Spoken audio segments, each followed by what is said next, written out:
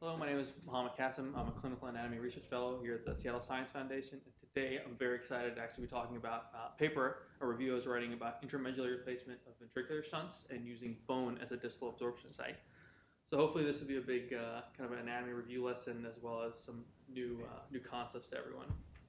Okay, so the outline, we're going to go over the introduction, just CSF for the physiology, treatment of hydrocephalus, shunts and the different types, and then we'll look at a little bit of bone physiology and some alternate bone absorption sites, and then we'll end with complications and conclusions, and we'll do questions at the end. So cerebral ventricular shunts. So these are shunts that are devices that are meant to divert CSF through a series of catheters and valves when the normal pathway for CSF is insufficient. So it's a shunting system essentially to divert CSF into a cavity for elimination. So what are the indications for shunt? So there's, first we'll go over the perinatal period. So during the perinatal period, patients can either have infantile hydrocephalus, secondary to meningomyelocele, or meningoceles. They can have obstruction or communicating hydrocephalus, or they can have intraventricular hemorrhage, congenital cysts, or tumors, anything that could cause blockage of the CSF, the normal pathway of it. In adults, the list isn't as long, but you can have subarachnoid hemorrhage, where blood, edema, and just cellular debris will cause obstruction of the normal CSF flow. And then in patients with elevated intracranial pressure, it could be from trauma or any other number of reasons, it could block CSF drainage. So the indication for a shunt would be appropriate there. So CSF production is produced, about 80% of it is made in the choroid plexuses and the ventricles. The remainder of the 20% is kind of distributed in other places, but we'll focus on the choroid plexuses for now. De novo synthesis of it is about 0.37 milliliters per minute, and it's turned over about 4 times a day. So it's got a high turnover rate, and we'll go over why here in a second. But so a little bit of review of the circulation of it. So it goes from lateral ventricles or the ventricles, foramen magendi, foramen illusca, perimedullary, and the subarachnoid spaces, and the basal cistern, and then back to the superior and lateral surfaces of the cerebral hemispheres. And then eventually it'll be drained through the arachnoid villi. Arachnoid granulation, excuse me. So, like any system with fluid, if you want to drive it, you need a gradient, right? So the highest pressures are going to be in the ventricles, and the lowest pressure will be distal as you go away from the ventricles down the subarachnoid space. So that's a natural gradient for the cerebral spinal fluid to move. But then you've also got arterial pulsations within the choroid plexuses, which will help drive additional driving force. And that's actually what you're seeing here in this MRI, is the CSF moving through the system. So what does the CSF do? This is all going to bring back memories from medical school, right? So CSF it has a couple roles, right? So it can act as a water jacket essentially for the brain and spinal cord to cushion it from, it's like a shock absorber, right? From sudden accelerations or decelerations, it'll help absorb some of the shock there. It acts like works as a buoyant force, right? So the brain itself, at dry weight, is about 1,300 grams. When it's suspended in the CSF fluid, it's about 45 grams. So it helps kind of let it float, and it doesn't, it removes some of the pressure essentially on the bottom of the brain, so it doesn't compress the nerves. Some other things that it does is it helps flush some of the waste products of the CNS. Like we said earlier, the system can be regenerated about 4 times a day. The complete volume of CSF is regenerated about 4 times a day. So that's one of the reasons. It's because it's flushing all the toxins out and the toxic metabolites out. So the other thing it does is it helps maintain an electrolyte balance for the neurons as well. So we want to treat hydrocephalus, and we want to relieve elevated intracranial pressure by shunting. So the shunt is, like we said earlier, it re-diverts essentially the fluid away from the blocked area out to a distal site to absorb it. And there's 3 different shunting systems that are commonly used. It's the ventricular atrial, the VA shunt, ventricular pleural, and the ventricular peritoneal shunts. There are other sites. I'm not really going to detail on them, but the fallopian tubes have been used as a receptacle site, gallbladder, thoracic duct, and the parotid duct. So before I go into details on the shunts themselves, let's just go over kind of a general idea of what a shunt consists of. So you've got the proximal limb, which is the inflow catheter, and then you've got a valve mechanism, which will monitor differential pressures, outflow, the amount of outflow, and how much can move through the system. And then you've got an outflow catheter, or the distal limb, which will be the site that we choose, essentially the receptacle site. Okay, so the ventricular peritoneal shunt, this is the most common shunt that's used. The proximal limb will be in the ventricle, the lateral ventricle usually, and the distal limb will be in the peritoneal cavity, the abdominal area.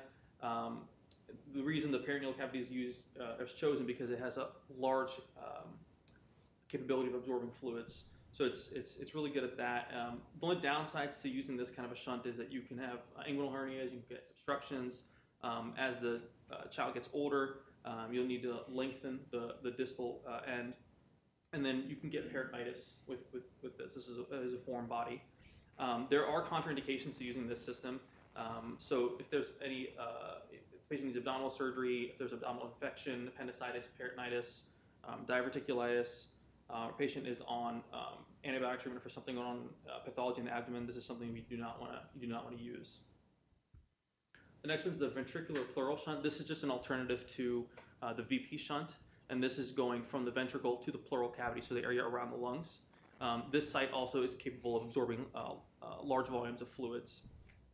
So complications with this, you can get pleural effusions, pneumothoraces, and then the shunt itself can erode through the chest wall, causing subcutaneous edema and obviously failure of the shunt. The next common one is the ventricular atrial shunt. So this one is the treatment of choice if you can't use the VP or VPL shunts. This will go through, it'll tunnel through the jugular vein to the superior vena cava, and the distal tip will be in the right atrium. The downside to this, like the other ones, this one requires more revisions, so more surgeries or more adjustments. So as the child grows, that distal tip needs to be in the right atrium. Infection is more serious with this one because this one you can get endocarditis with. Pulmonary embolisms can occur with this one because the shunt is in the bloodstream. It could lead to sepsis. So complications with shunts in general, within the first year, about 40% of them will fail. The most common signs of failure are that hydrocephalic presentation. I'm sure everyone remembers from med school. I'll go give a little review of it. So in infants, it's going to be different. They're not going to be able to communicate with you, but they're obviously going to show they'll have poor feeding, irritability, reduced activity. They'll be vomiting. In adults and in children who can communicate, they'll have slowing their mental capacity. They'll have neck pain. They'll have headaches more so than in infants because the skull is more rigid. It doesn't have the capability of stretching. Neck pain because you could have tonsillar herniation, nausea, vomiting, double vision, and then even periventricular tract compression causing gait abnormalities and spasticity. So there's a couple things that could cause shunt failure. Most common ones are obstruction. It could get disconnected, it could get infected, it could erode the skin wall. Seizures could cause it to dislodge, the distal portion to dislodge, or even the proximal portion to dislodge. You can develop allergies, or cancers could cause blockages of the actual shunt. So what if all of these sites are unavailable to use, or there's complications and for some reason we can't use them? Then maybe we should look at bone, right? So bone's been used for intraosseous infusion since World War II. Just like everyone's seen in the ED, you've got the IO devices. That's what we're referring to here. So in 2008, there was a study that showed that there was no statistical difference in pharmacokinetic parameters using IO versus IV access, and they were testing morphine. A couple other studies, one used epinephrine, and they showed that the bioavailability was the same in IO versus IV. That's really interesting. So just a quick bone physiology. So the regions of the bone, if you guys remember, are broken up into epiphysis, metaphysis, and diaphysis. And the area that we are concerned with is going to be the epiphysis, and that's the area where you've got the vascular networks, the rich networks of the Haversian system. That's the cancellous region, and this is typically found in using the long bones like tibia and humerus. But the cancellous region is by design meant to have quick and rapid access to the vascular system, right? So you're making red blood cells there. You want to get those red blood cells into the peripheral system. So as I alluded to earlier, the Haversian system, you've got the Haversian canals and Volkmann's canals. And let's see if my little laser here shows up. It doesn't. Okay. So that's okay.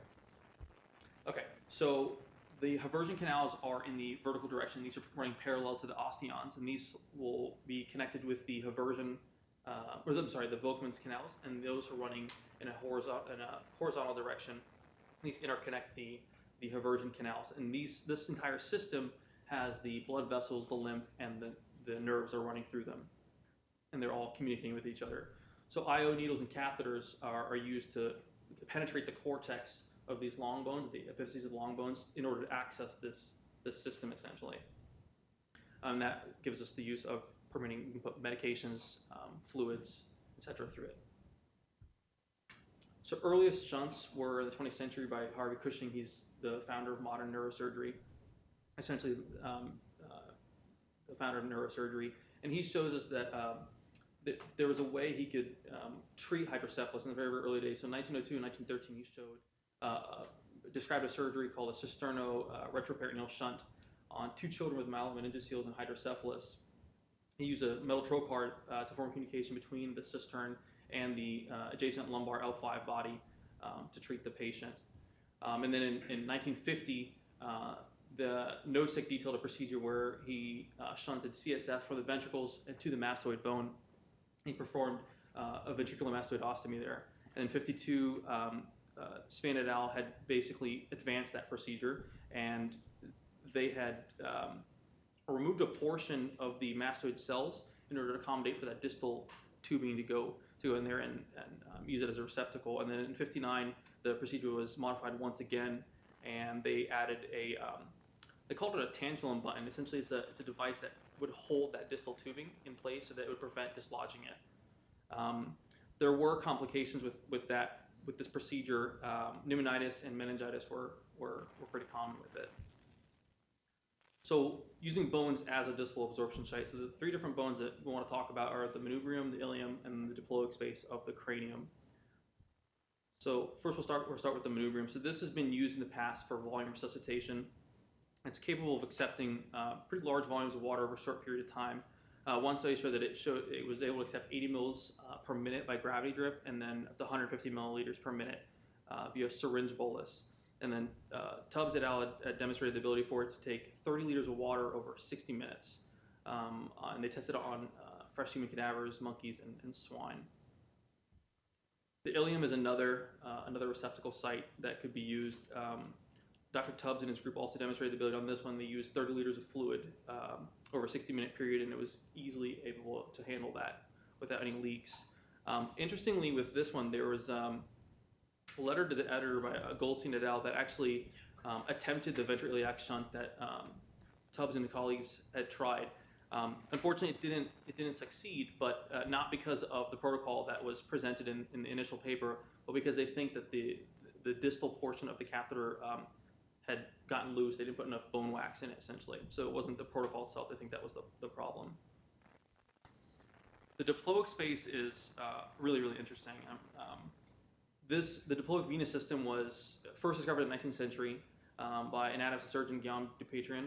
So it's a venous network between the 2 compact layers of bone in the skull, and it's filled with cancellous bone. And then that cancellous bone, actually, we give it a name in this area. It's called the diploa.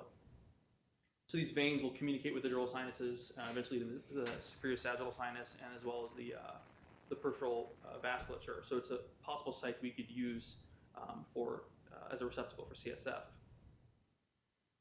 So in 2007, Pugh et al. Tested the ability of the diploic space to receive small amounts of tracer fluids. They tested it on sedated adult pigs, and the tracer fluids they used were isothiocyanate, dextran, and then 50% dextrose. And they had 2 groups. So the control group was the group that they had infusions directly into the ear vein, so directly into the vascular system. And then the experimental group, they were infusing these tracer fluids directly into the skull. They wanted to see how fast the glucose response was, essentially, to the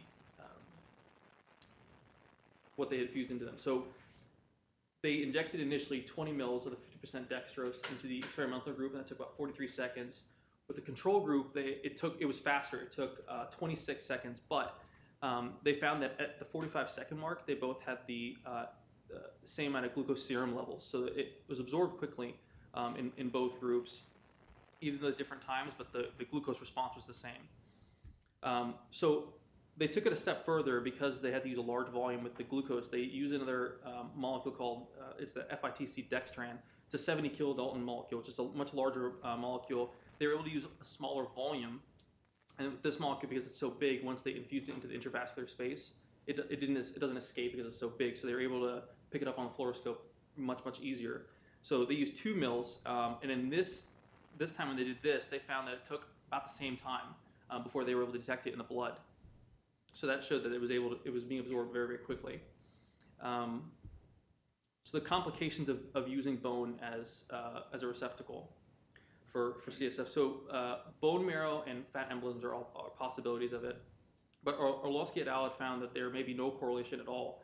They found that there was no hemodynamic changes in their test cases, and the diploic space is not necessarily a yellow fat-rich marrow site, so it's not really as much of a concern.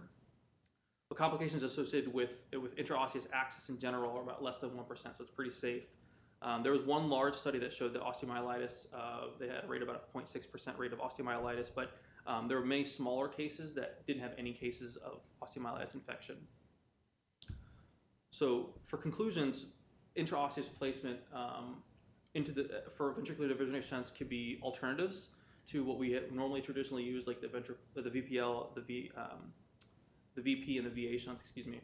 But so when these traditional sites are unavailable or contraindicated, why not use the medullary space and bone as another option?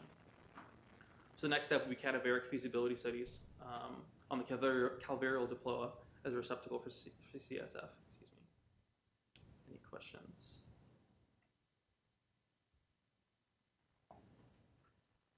Any questions? Oh yeah. Thank you. Very good.